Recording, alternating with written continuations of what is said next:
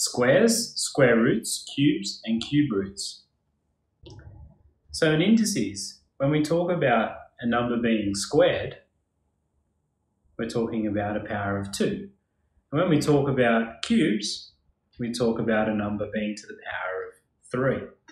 And some of the square numbers we should really know off the top of our head. So let's have a look at a few. 1 squared, well that means 1 times 1, and that's 1. 2 squared means 2 times 2, which is 4. 3 squared means 3 times 3, which is 9.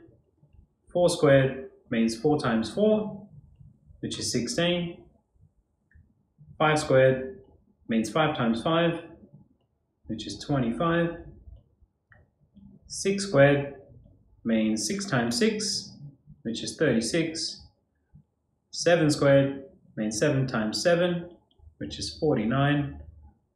8 squared means 8 times 8, which is 64.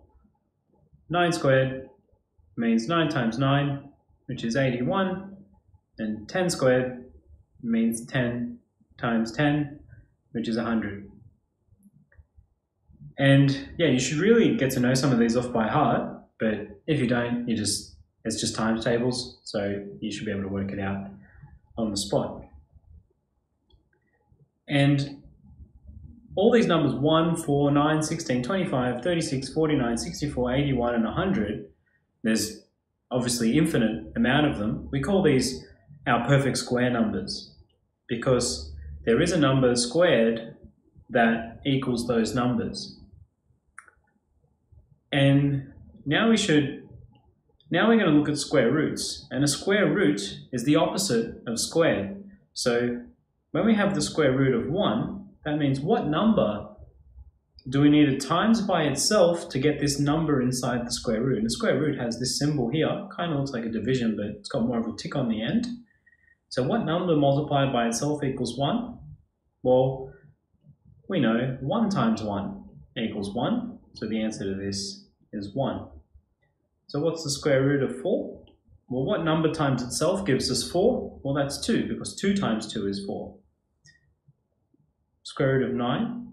What number times itself is 9? Well, that's 3. And so forth.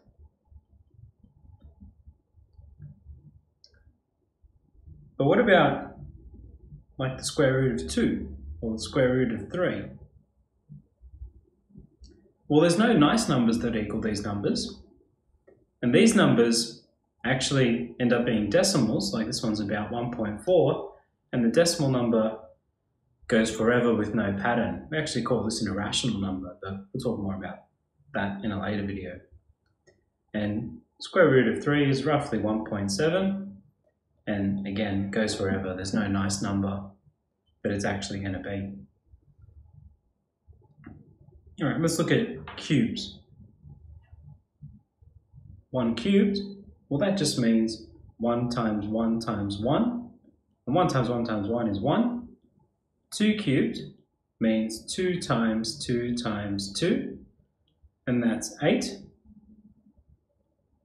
3 cubed means 3 times 3 times 3, which is 27. 4 cubed, 4 times 4 times 4, which we get 4 times 4 is 16, and 16 times 4 is 64. And 5 cubed means 5 times 5 times 5. 5 times 5 is 25, and 25 times 5 is 125. So these numbers get pretty big pretty quick, and obviously there's infinite amount of them, and these are our perfect cube numbers. So when we do cube roots, it's very similar to square roots and has the same symbol but with a little 3. So we can look at the cube root of 1. So the cube root of 1 means what number times itself 3 times equals this number inside here? Well, we know 1 times itself 3 times gives us 1. The cube root of 8 is what number times itself 3 times gives us 8? Well, that's 2. Cube root of 27, well, what number times itself 3 times gives us 27? And that's 3. and hopefully get the idea from here. And very similar, very same as square roots, like cube root of 2 is not a nice number. It's a decimal that goes forever. Same with the cube root of 3 and the cube root of 4. Any number that's not a perfect cube is going to give us an ugly looking decimal number if it's not one of these numbers.